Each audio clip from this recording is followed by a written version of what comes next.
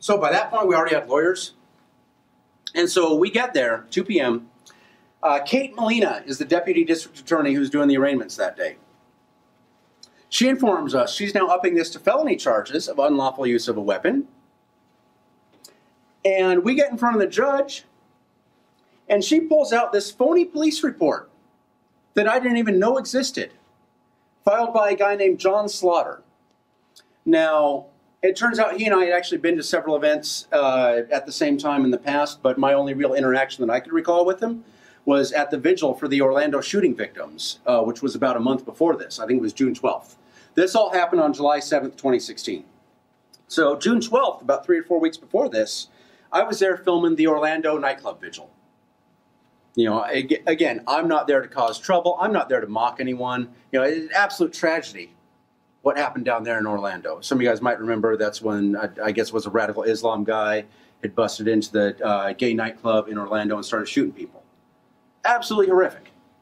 You know, I'm certainly not going to go to something like that and mock people or make fun of people.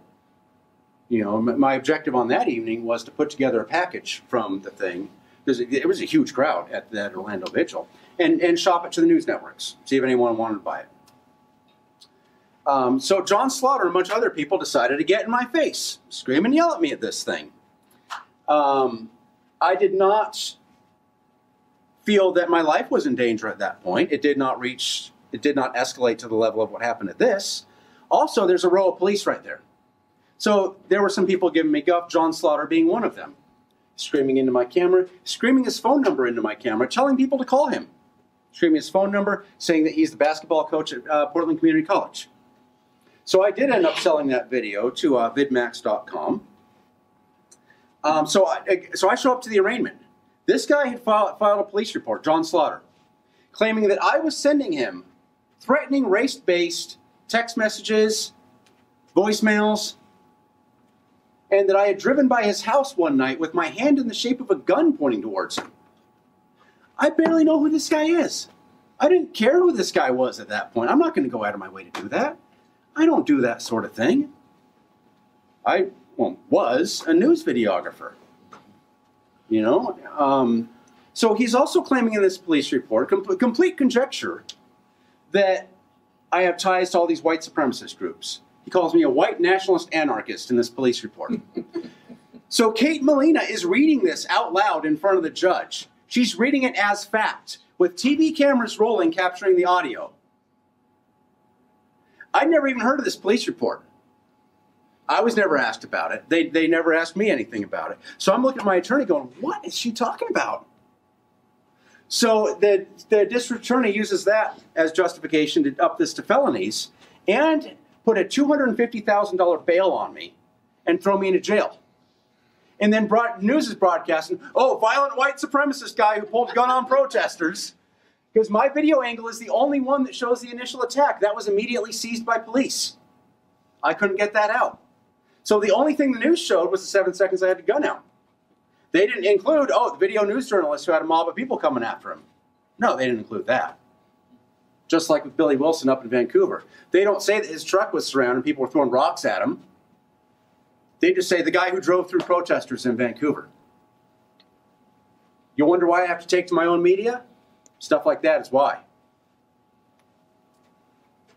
I have never been sued for defamation in the media that I've done. I've never been given a cease and desist. I've never been forced to do any retractions, because everything that I've ever posted has been true. I don't have to flip things around like what mainstream does. So she brings up this John Slaughter report. They toss me into real jail at that point. But for Kate Molina to sit up there and call me a racist, how many black folks have I tossed into prison? The answer to that would be 0. How many black folks is Kate Molina, prosecutor from Multnomah County? How many black folks has she tossed into prison? Hundreds? Thousands? It's her job to do that on a daily basis. And she has the gall to call me a racist? Where was she when members of the community, namely LGBT community, were out front of the Rose Garden in the convention center, fending off the Westboro Baptist Church. I was there. Where was Kate Molina?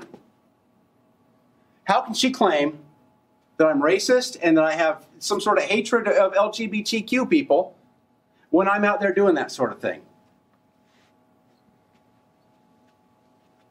Her mother should be disgusted with her for the act that she pulled on me. She's lying to the judge, pulling out this false police report, making all these accusations. Her father was actually a district attorney. I'm doing some investigating on him that I'm keeping in my dead man switch vault. So they tossed me into jail. There's national outrage that I'm thankful for. Let's see if I can just turn this off here. Oregon Firearms Federation were raising funds for me. I'm very thankful for that. You know, I couldn't tell my own story.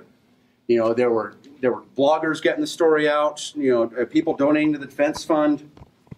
But media couldn't wait to hang me with all this false stuff about me, because I was out scooping media all through 2016. I was at some of the same events they were at. They decided to not run the story. I'd run the video. It'd get hundreds of thousands of views. I'm out scooping them on everything through 2016. So in jail, I was in a good behavior wing. I met some folks who aren't necessarily bad people, but they just got caught up in things that you shouldn't get caught up in. I'm not making excuses, but at least it explains some things. And I did gain a whole new vision on, you know, the justice system and things like that. And I think I have a lot in common with the Black Lives Matter movement, based a lot on things that I learned in jail, you know. So thankfully I was able to get bailed out, thanks to Oregon Firearms Federation, Lars Larson, Victoria Taft, countless other people. So I'm then on pretrial release after I get bailed out, after 11 days in jail. I am ordered by pretrial release officer Chelsea Fanua. I am banned from blogging. I am banned from posting videos. This is my job, by the way. She's banned me from working. I'm banned from speaking to the media. I'm banned from going on Twitter. I'm banned from going to political events. I can't tell my own story. If I were to do any of those things, I'd be tossed into jail again and lose all the bail money.